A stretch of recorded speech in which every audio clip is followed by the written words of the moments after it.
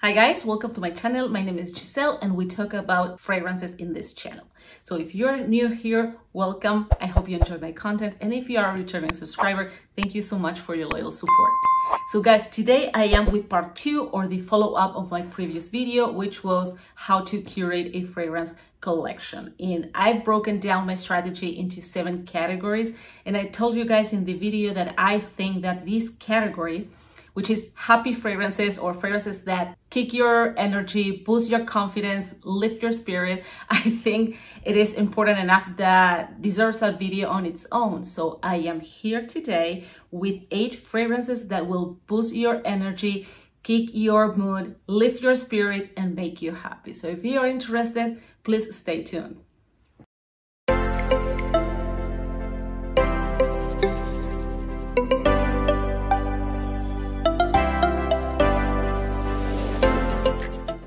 So guys, let's get started with category number 7, which is happy fragrances or fragrances that boost your confidence or lift your spirits. I think this is the most important category because it is well known how much fragrances or smells in general affect the way we feel. And this is like a magic wand. Sometimes when you're not feeling 100%, you just spray a little bit of something you really love and it truly makes you feel different. It truly lifts your spirit. It truly gives you a kick of confidence. And that's why I think this is really the most important category. And that's why I am dedicating an entire video. So let's get started with fragrance number 1 in no particular order. This is Natsumi. This is by Annayake. I don't know if you're familiar with the brand. I already talked about this brand before. Annayake is a high-end skincare brand from Japan. Very high-end, super high-quality ingredients. They have fragrances as well. I am in love with the original one, which is Annayake Purell, and this is a flanker of the original. This one represents the summer. Actually, the house made 4 of them: summer, fall, winter, and spring. And this is my favorite. So Natsumi, as I said, represents the summer. The summer in Japan, it's very, very green. And everything in the Asian culture, but in particular in the Japanese culture, is symbolic, right? So every season has something special. And here we come with the summer, Natsumi. This is a super, super beautiful fragrance. It's a floral, fruity scent. It's very aquatic, it's ozonic, it's sweet. It's not cloying sweet, but it's very sweet. It has a little bit of everything. It has plum, it has peach, it has orange blossom. The plum and the peach here with the aquatic ozonic notes, let me tell you, it's heaven. Beautiful fragrance. It has grass notes, it has watermelon, but not watermelon like the typical cologne fragrances from the 90s that some people think they smell cheap, which I couldn't disagree more. But just to give you an idea, this is not that type of watermelon. Here the watermelon plays a refreshener type of role. It's not the smell, it's more like the juice. It's very, very juicy, very uplifting, very invigorating. It's a musky fragrance. It reminds me of a fresh cut grass in the morning. It reminds me of bamboo fields, for example. It has also lily, it has ylang ylang. It also has sandalwood and musk, which gives the fragrance some depth and creaminess. But it's very, very subtle. It happens in the dry down, and as I said, it's really, really subtle. You won't really smell the sandalwood, but you will get some musk. Truly uplifting fragrance. Every time I need some, some kick in my energy, I always grab Natsumi. Give it a try. So in second place, we have Yin Transformation by the Harmonist.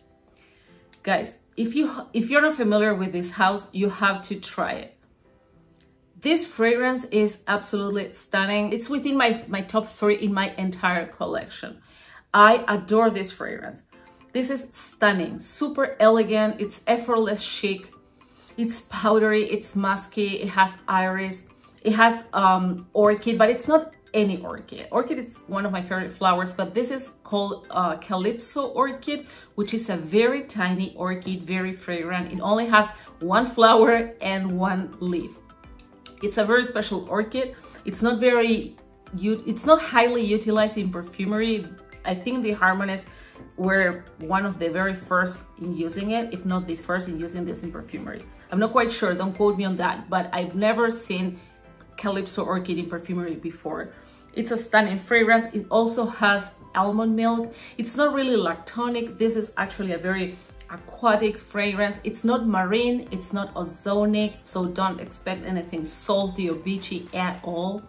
This is a very calming fragrance. When I smell this, it's like when you feel you don't need anything else. You are absolutely fulfilled. Your senses come down, you come down. It's like it helps you unwind in like seconds. Very, very beautiful. Actually, the house wanted to celebrate or pay tribute to the source of life, which is water.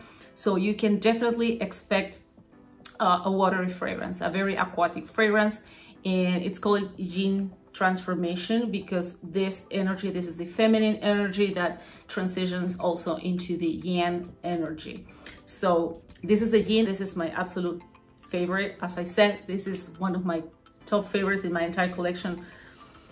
It's super, super elegant. I never expected it to be elegant, honestly. I thought it was a nice fragrance, a musky fragrance, but with the time I came to realize it's super elegant. As I said, very effortless chic.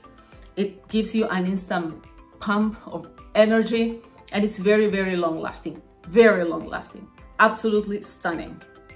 Yin Transformation by the Harmonist. Now we come with St.Martin by Nateeva.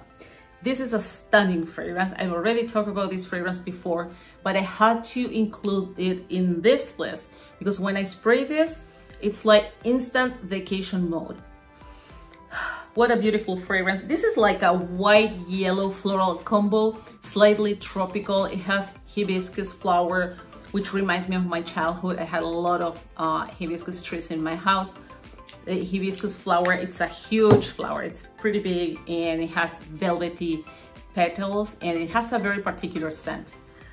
It's very, very beautiful. It has jasmine, it has orange blossom. It also has mimosa. It's slightly sweet. It's very sexy as well.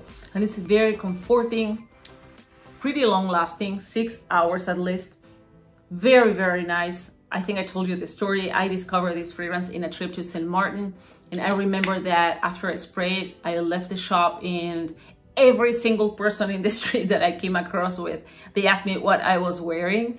And yeah, it's a good proof that projection is really great and also sillage is great. Give it a try. They have different fragrances, one for almost every island in the Caribbean. They have Aruba, they have Jamaica, they have Bahamas, they have St. Martin, they have St. Thomas. This is my favorite, St. Martin. Love it. So here I come with Inflorescence by Byredo. I love this. I think I've smelled all Byredo fragrances so far, and this is my favorite. I absolutely love Inflorescence. It's a white, fresh, clean type of floral scent. It doesn't have musk and it doesn't have sandalwood. This is what makes this fragrance stand out, what makes this fragrance different, because usually floral fragrances are mixed with sandalwood notes and needless to say with musk. Most floral fragrances have musk in the composition. This doesn't, so it makes the fragrance very different, honestly. It's not creamy, it's not heady, but it's very long lasting without being overpowering and without being overwhelming. This is a totally different type of floral scent. It's absolutely stunning, super clean. You can smell Byredo's DNA like you don't even need to spray it to smell it. You say, this is a Byredo fragrance, absolutely. It has rose, it has lily, it has magnolia, one of my favorite flowers. It's delicious. It's very elegant. It's very uplifting. This is a fragrance that I grab every time, I want to feel better. Just in general, when you want to feel better, this is one of the fragrances I grab because it has that much of an impact on myself. It's beautiful. I think I shared this story with you as well, that the first time I tried this was in Vegas and it was super crowded. I sprayed on, I left, and every person I came across with in that hotel They asked me what I was wearing, the casinos, everywhere. Like even during the following 4, 6, 8 hours, people were asking me what I was wearing. So that's proof of the great projection and sillage this has. This has a great sillage, but it's not a cloud overwhelming type of thing. It's very airy, very ethereal, but it really, really lingers. People turn heads to ask me what I am wearing. That back then and every time I wear it now. Beautiful, beautiful fragrance. Inflorescence by Byredo, super, super uplifting. So guys, in 5th place, I have Private Musk by Swiss Arabian. This is an Attar oil. It's a super, super, super concentrated form of perfume. This is the most concentrated it can get. It's not diluted by any means, so you have to use just a tiny dab, a tiny drop. And conversely to what you would do with your fragrances, because you don't have to rub the fragrances because supposedly it breaks the top notes. Well, here you have to massage, you have to rub, because otherwise it is so thick, so concentrated that it will stay too oily and greasy. So you definitely need to massage and rub the thing all the way into your skin. But this is stunning. It's one of the most addictive scents I've ever smelled. It has cotton candy, it has saffron, it has orange, it has jasmine, it has caramel. Absolutely delicious. You can use it on its own. You can use it to layer. In fact, I layer this with Baccarat Rouge. I will link my layering video here, my layering guide video here. But in that video, I mentioned that I use this with Baccarat Rouge because on my skin, Baccarat Rouge doesn't last. And this oil helps that fragrance last like 10, 12 times. And actually it smells very, very similar to Baccarat Rouge, honestly. So this is a beauty. So this is a fragrance that every time I use it, it puts a smile on my face. I love it. It's absolutely addictive, as I said, and I can't live without this. So this is one of my happy fragrances, Private Musk by Swiss Arabian, super, super high quality. Here I come with Parco Palladiano Lauro. In Parco Palladiano, it's the niche or reserve line by Bottega Veneta. It's called Lauro and also number 5. The V in Roman numerals means 5 or 5th. In this case, it's 5.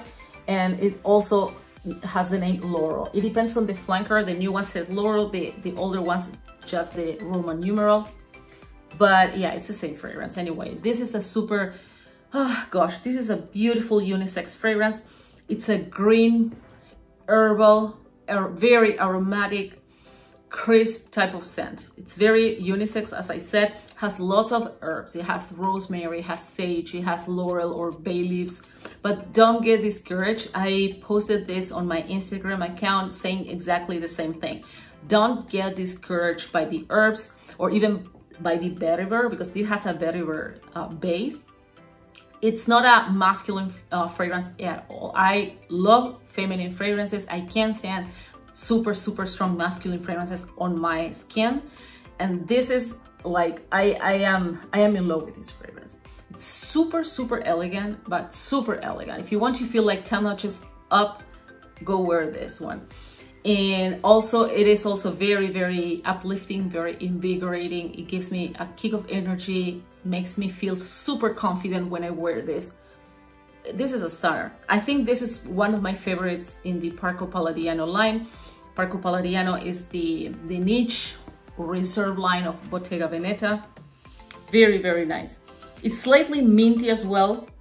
It's very relaxing, and it's an all year round type of fragrance. It is very fresh, so you might be tempted to say it's a summer fragrance. Of course, you can go wear this in the summer, but it works really well in the winter. I've been wearing this in the winter months, and here it's really cold where I live, and it performs amazingly well.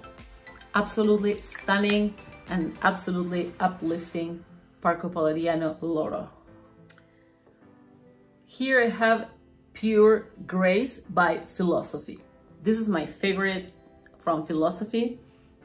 Gosh, this is a stunning fragrance. It's a floral green scent. It's very soapy. It's very fresh. It's very clean. It's very, very uplifting, very invigorating. It's This is very, very soapy. Closest feeling to when you get out of the shower, like super clean, super fresh, very soapy. It has a very nice lasting power for its, considering its category. Now, this is the Eau de Parfum, and this is the older one. They had Eau de Parfum, Eau de Toilette, then they discontinued the Eau de Parfum until recently, I think in 2020 maybe, don't quote me on that, but it seems that they relaunched the Eau de Parfum, so I haven't tried that. I don't even know if they have reformulated it or not. This is the older one. This has lavender, it has bergamot, it has lemon. Gosh, stunning. It also has rose, lily of the valley. It has musk. It's very crystalline, very pure, very innocent, very inoffensive. This could be also a very office safe type of fragrance. Very relaxing, totally inoffensive. As I said, I don't know one single person who doesn't like it. Not only I didn't bother people, but people ask me what I am wearing.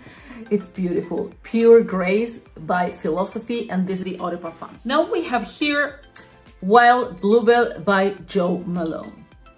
What a beautiful scent. It's a floral green fragrance with a bellflower as the star. It's very simple. There's nothing groundbreaking here, but it's just beautiful. It's beautiful, gives me energy, makes me happy every time I wear this. It's very, very nice, very green, very musky. Yeah, it's slightly fresh, spicy as well. It's very aquatic, very aquatic.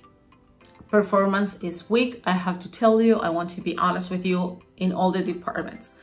Sillage is weak, projection is weak, lasting power is weak, but the juice, the scent is beautiful, and that's why I have it. To me, what it is a deal breaker is the scent.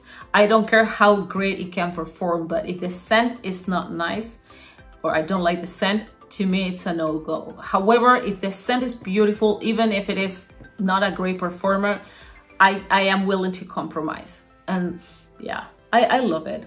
Wild Bluebell by Jo Malone. This is another happy, uplifting, invigorating fragrance in my collection.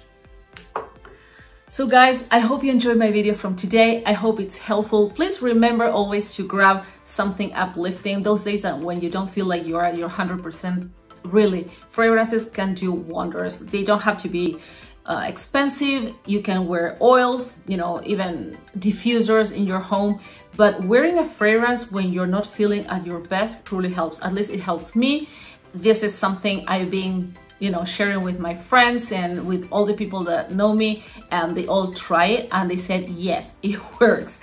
And, you know, I haven't made that discovery either. This is well known, and it has a lot of research behind how strong is the influence of fragrances on the way we feel. So I hope you enjoyed this video. Please give me a thumbs up if that is the case. Make sure to subscribe if you're new here, and I see you in my next video. Stay safe and bye-bye.